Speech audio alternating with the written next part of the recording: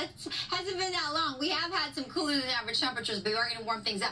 Right now, some very patchy cloud cover outside. It will burn off. If you are seeing some clouds, it will burn off quickly. We've got temperatures that are warming up today into tomorrow. So a little taste of summer a little bit as we experience the first several days of fall. Satellite radar images not really showing us too much. So that's indicative of the fair skies, and that means it's going to warm up quickly with the sun up coming up in about 40 minutes or so. 56 degrees currently in Pomona, 55 in Pasadena, 59 in Burbank, 54 in Lancaster, up in Big Bear, below freezing. It is chilly there, 30 degrees currently, 73 in Palm Springs. High temperatures today will be noticeably warmer than yesterday. About 82 for downtown. That's slightly above the average by about a degree. 73 along the coast, 91 for the valleys and the Inland Empire. So we're back to those 90s. Triple digits return for the Coachella Valley and Palm Springs, 89 in the high desert areas of Lancaster, 75 in Big Bear eventually. So we've got some warming up to do up there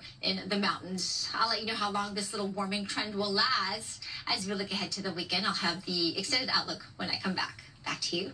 Thank you, Maria. So happening today, WGA leadership is expected to vote on a tentative contract reached with Hollywood Studios. Mario Ramirez live for us in the Fairfax District with more on what comes next. Hey there, Mario. Good morning.